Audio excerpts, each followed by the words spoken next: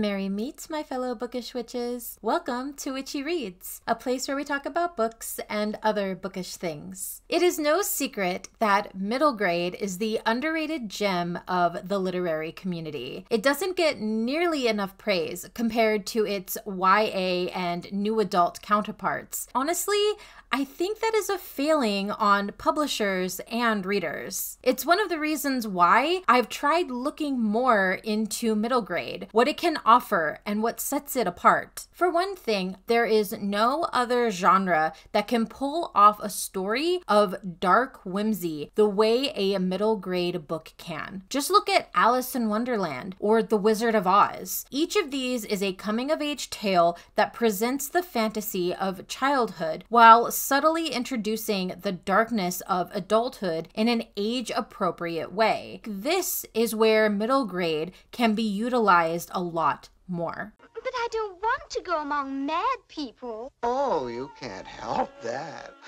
Most everyone's mad here. Dark whimsy is a genre of story that is made up of elements that are magical and lighthearted, sinister and darkly realistic. What usually makes these stories whimsical are the quirky characters, obscure settings, and deep lore surrounded by the magical or supernatural. These stories are usually influenced by fables, folk tales, and mythology. These darker plots can include horror, the macabre, and mortality that alludes to or directly addresses real-world struggles. A similar genre is magical realism, how it mingles fantasy and reality and the mysteries of the world by commenting on society as a whole. Magical realism stories are primarily set in the real world, but have fantastical elements that are seen as normal. These elements are then used to comment on and critique society.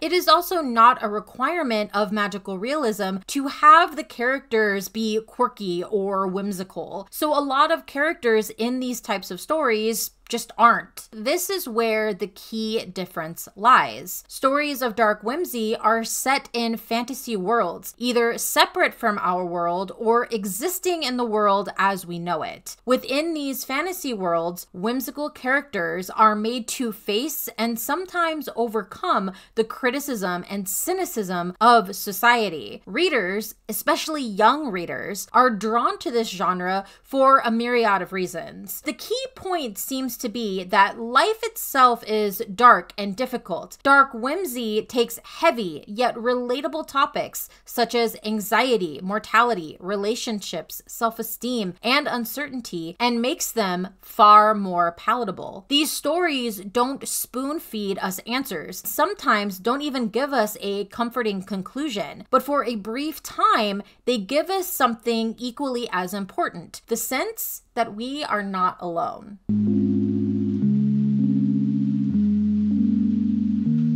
The Scarecrow was possibly the most frightening thing Aaron had ever dreamt up, but here it was, dancing around, acting like a silly child. The Last Scarecrow by Neil J. Hart is a middle-grade coming-of-age tale that has a touch of darkness, placing it perfectly within the dark whimsy genre. The story follows Erin, a precocious preteen girl who delights in the strange and unusual. This fascination manifests in her creations, her scarecrows, that stand guard at her family farm. Our first encounter with Erin is as she and her family are desperately trying to survive the many years storm, a long and brutal weather event that floods 90% of the earth and kills 99% of the humans that used to inhabit it. From the outside looking in, it appears that the only human left alive is Erin. Her parents are dead, and her brother, Clyde, is missing, either lost adrift on the endless blue or dead. Erin wants to search for him, but she is trapped alone on the hillside of her family farm. Her only companion is her lone remaining scarecrow that wasn't swept away, number 12, the most horrifying, grotesque looking of her scarecrow creations. On the day the many-year storm ends, Erin's 12th scarecrow miraculously becomes sentient, much to the horror and delight of Erin. The scarecrow calls herself 12. She is remarkably sweet and undeniably loyal to Erin. We also meet the talking blackbird called Raven, who seems to have a pessimistic view of the world for good reason. What with mountain peaks being made into hills, skyscrapers that have turned into small cubes surrounded by the endless blue ocean, that is now this world's new reality. It is into this haunting new world that Erin, 12, and Raven set sail on a boat that 12 builds from scrap materials remaining on the farm. Erin on the search for her missing brother Clyde, 12 on the lookout for her lost sisters, Erin's 11 other scarecrow creations that were swept away during the many-year storm. This world has changed far more than just being flooded. With humans gone, other animals and creatures have risen and are fighting for dominance over the endless blue. The first interaction Erin has with this new normal is when she and her companions come to the Isle of Trees. It is here that they find Five, Erin's 5th scarecrow, who has the voices of thousands of souls swimming in her head. Not a great situation, especially when her solution to this problem is to create men out of the reeds, sticks, and mud around the island, stick those souls one by one into these dark weed creations. These are the Wicker Men. They have a theory about how they exist. The voices in Five's head are the human souls of all who have died. Like most humans, I would imagine, they want to return to their human bodies. In order to do this, they must deliver the last remaining human girl to the Patchwork Woman, who resides on Boot Hill, a powerful, evil creature of magic who wants to rule what remains of the world. Erin seems to be the key to doing that. Luckily, Erin and 12 manage to escape with the help of Jack, one of the Wickermen, sadly lose Raven in the process. Now with their new companion, they have to find a way to not only avoid the Patchwork Woman, but find allies to stop her crusade. You need to go. Right now.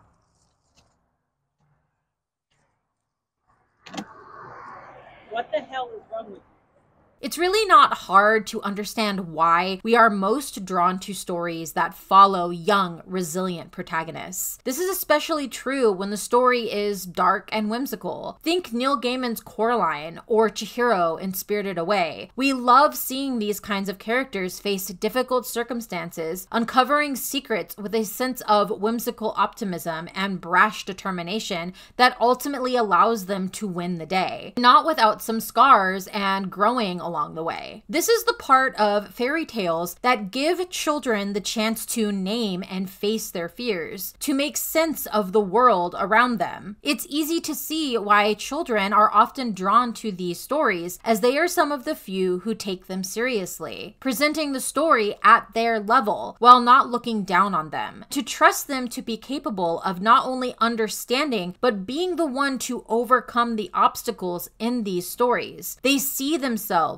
in these protagonists through the use of humor, magic, and of course, weirdness. It is fair to say that this is the definitive genre with the unrivaled ability to make heavier themes, issues, and questions more accessible to a younger demographic of readers. As adults, we tend to forget why dark whimsy is so important to the growth of children, teaching them that we are not alone as we navigate our paths in the world, that even things that appear sinister aren't actually. Villains or unsettling situations are not as scary or hard to overcome as they may seem at first. Even if something or someone is bad, with enough lightheartedness, enough whimsy, we can provide balance, come out the other side of the journey smarter and stronger. Yes, I am confident. Then you don't need us anymore.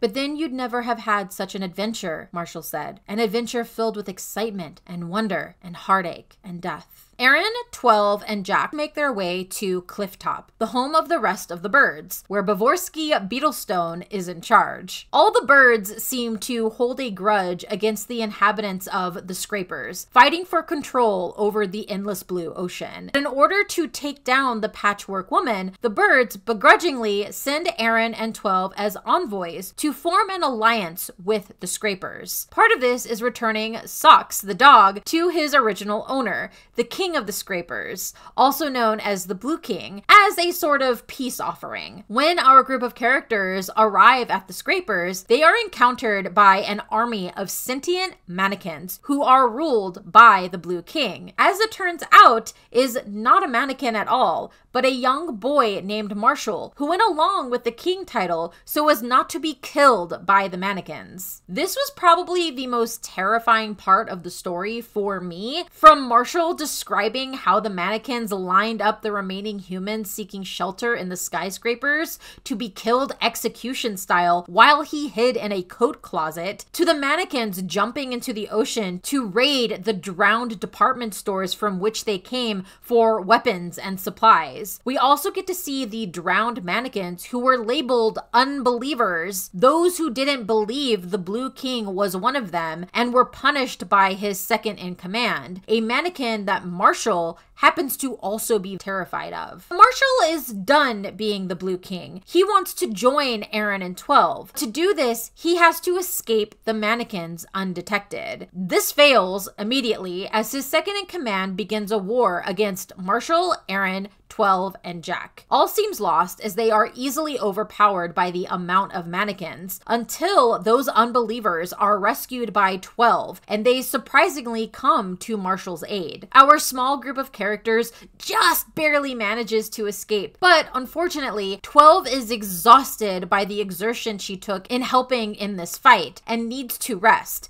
So Jack takes over rowing / steering their boat. Instead of returning to Cold Harbor Farm, which was the plan to regroup and reassess their situation, Jack intentionally takes them to Boot Hill, directly into the Patchwork Woman's clutches. Boot Hill, as it turns out, is a cemetery on top of a hill. The Patchwork Woman is exactly what you think she is, a grotesque patchwork of body parts to give her a human form. With the forces of the Wickerman, the Patchwork Woman imprisons 12 in her fortress, while taking Aaron and Marshall back to Cold Harbor Farm. Her end goal is to have Aaron make her an army of scarecrows. Then once Aaron serves her purpose, the Patchwork Woman will take her skin as her own. However, Aaron has grown during this journey, no longer the scared young girl who is powerless. She has seen what true power is through the love and sacrifice in 12. To fight back, Aaron stays true to her word and creates the scarecrows for the Patchwork Woman, with some enhancements, namely making them explosive from the penny bombs her brother secretly kept hidden in his room. When Aaron fails at animating the new scarecrows, the Patchwork Woman pulls out 5, who she captured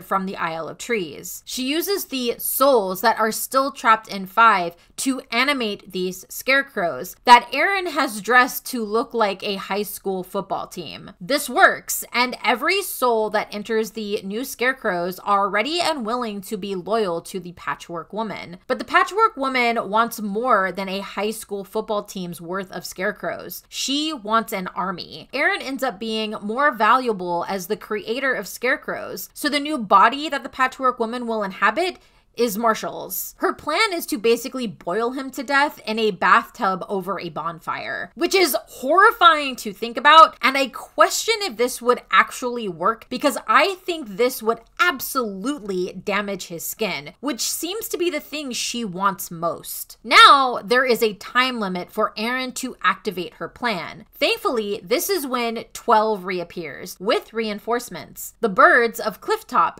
and the mannequins of the Scrapers. The battle is intense, and things start to go crazy when the football scarecrows begin to explode from Aaron's hidden explosives, one of which ends up singeing the Patchwork Woman's skin, revealing her to be another of Aaron's missing scarecrows.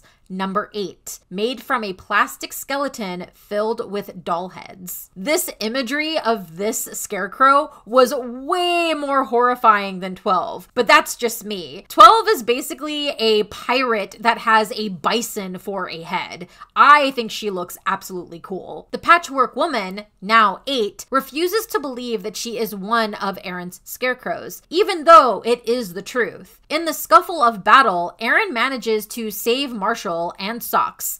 Yes, Socks is still here and alive. 12 and 8 end up fighting each other. During their battle, an explosive takes out 12's bottom half. This is when 5 steps up and takes out the Patchwork Woman. 5 souls against 8's evil magic. The battle ends with the football scarecrows being massacred and the Patchwork Woman being defeated by the power of the souls within 5. Unfortunately, this also ends up killing 5. The farm is a mess. Luckily, the mannequins and birds stick around to help Erin clean things up. 12 is left to get around using an old wheelchair. She doesn't want to be the last scarecrow, but doesn't have the energy to continue their adventure to find her remaining scarecrow sisters. Erin's solution is to create one more scarecrow. A brother scarecrow, 13, and also Clyde. This one isn't just for 12. It's for Erin too. With this, 12 is ready to finally rest, knowing that Erin is no longer alone and that she is no longer the last scarecrow. You can sleep now, 12. A good long sleep. You deserve it, and you can dream. Dream as big and as wild and as carefree as you dare. Dream yourself all the way to the stars. She kissed 12 on the forehead and pinned a new badge to her lapel. Girls rule the world. The thing that shines through in this story is how Erin, as a young girl, handles grief and darkness in her own particular way. How she uses it to grow and accept the new world she now lives in. Her positivity does take a hit a few times throughout the book, but there is never a slump, if that makes sense. I would describe her reaction to each setback as her taking a punch, absorbing that force and throwing it back twofold. I loved Erin as a character. Even though she is strong, there were still moments where we are harshly reminded that she is still, in fact, a child. This is the kind of character development that makes dark whimsy in middle grade so profound for readers, especially readers in that middle school age range. The world building was incredible in this story. You feel the vastness of this endless blue ocean, just how much the world has changed. When the Isle of Trees is described as just being a mountain peak barely poking out of the water is insane to think about, along with these small skyscrapers that used to be these momentous buildings. The Patchwork Woman was a proper villain that would definitely terrified children and very much gave me the same ick factor as the other mother from Coraline, with a Frankenstein's monster aesthetic. But she is still defeated. It is still possible to beat her, and that is important for children to understand. Heck, even I thought she was scary until Erin started not seeing her as a threat, which is another important thing to do with a villain in a middle grade dark whimsy story. Having some fear for kids is fine, as long as there is a point where the main character overcomes that fear and allows the reader to do the same. It really is an effective way to teach dark subjects. The Last Scarecrow succeeded in this. There were some minor plot issues, but nothing so egregious as to ruin the enjoyment I took from the story. I rated The Last Scarecrow by Neil J. Hart 4.25 stars. I'm interested in seeing if this will turn into a series